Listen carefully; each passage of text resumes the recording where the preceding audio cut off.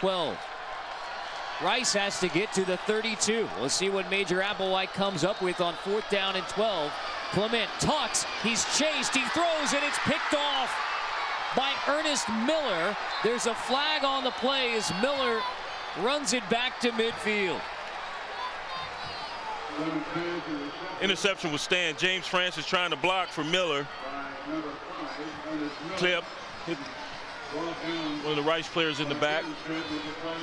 Ernest Houston will Miller, keep the ball. how about his first career interception comes on a 4th down and 12 play against Rice. Illegal block to the back against Houston. 10-yard penalty. Avery returned the pass about 5 yards.